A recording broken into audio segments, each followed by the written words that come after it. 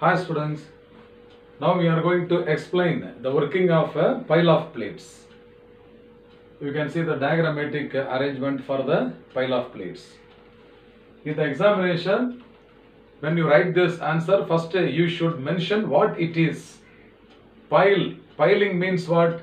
Arranging something one over the other.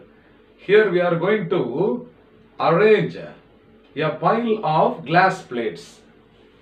You can see here there are so many glass plates. So these glass plates are arranged one over the other and they are inclined to the axis of a cylindrical tube. Okay. So this device consists of a cylindrical tube inside which glass plates are arranged inclined to the axis of the tube. And this angle at which the glass plates are piled with the axis of the tube. So this is 33.7 degree. This angle is 33.7 degree with the axis of the tube. So at this point of incidence you draw a normal. So n is the normal drawn at the point of incidence.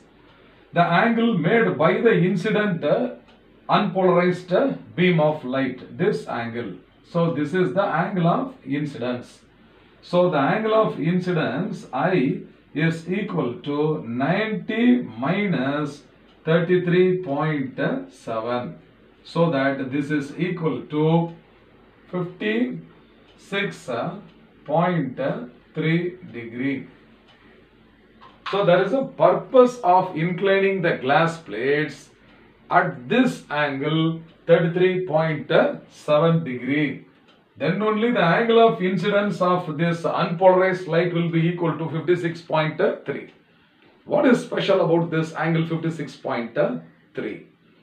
Because this is the polarizing angle for the glass. Understand?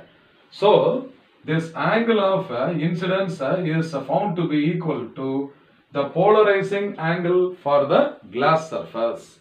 So at this polarizing angle 56.3 degree, the light is incident, means the reflected ray will be completely polarized. Understand? So you can see this arrangement of pile of plates. So what it is actually? It is a device which is used to produce polarized light. Okay, on what principle this device is working? You have to mention the principle of working of this pile of plates.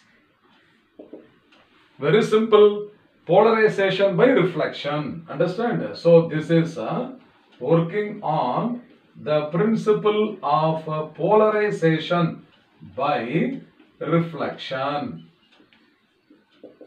So in the examination, point-wise you will have to write. Then the third one is angle of inclination. So angle of inclination of the plates is 33.7 degree with the axis of the tube. Okay. Hence the angle of incidence will be equal to what? 90 minus 33.7 is 56.3 degree. That is equal to the polarizing angle. Now at this angle of incidence, the reflected light will be completely polarized and the transmitted light, okay, whichever light is coming out along the axis of the tube is called as what? Transmitted light. Here, suppose if these electric vibrations, okay, are taking place along the plane of the board, okay, whichever vibrations are occurring perpendicular to the plane of the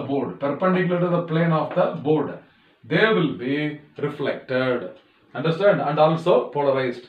And whichever is vibrating along the plane of the board, they will be transmitted out. Understand? This transmitted light may be mostly unpolarized or partially polarized, but not fully polarized. Understand?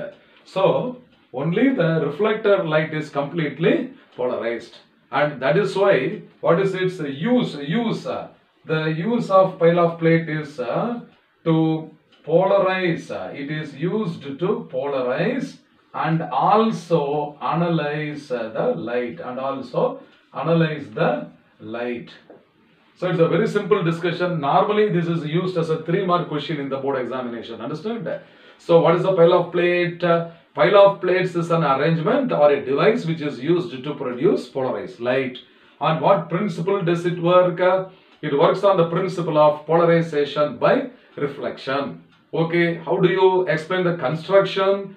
It consists of a cylindrical tube inside which, okay, sheets of glass are staked or piled one over the other at an angle of inclination 33.7 degree with the axis of the tube, so that the angle of incidence is 90 minus 33.7 is equal to 56.3 degree.